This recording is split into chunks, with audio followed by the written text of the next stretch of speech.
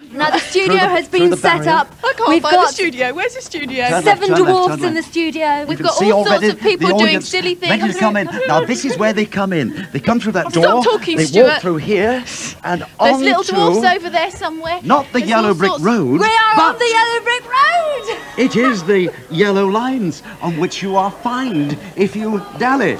Snow White and the Seven Dwarfs. How wonderful! And I've got the pot pig here.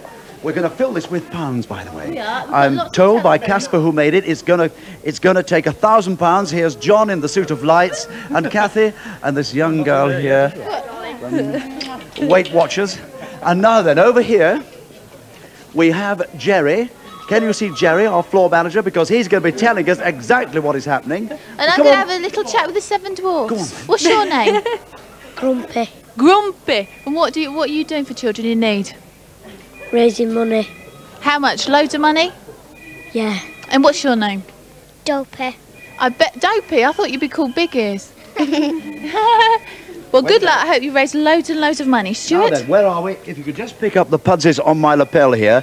The first pledge has come in, £164 from Joanne Hall, who's 12 years old, and she's made the pudses here. So we'll auction them later on, shall we, darlings? Yes. Yeah? I've got £5 here as well, because somebody's been doing a little what? Oh, what is it? What does it say there? What does it say? For one of the viewers, a humble Christmas. Yes. I can't see it. It's Can't read from it. Four Gates School. There we are.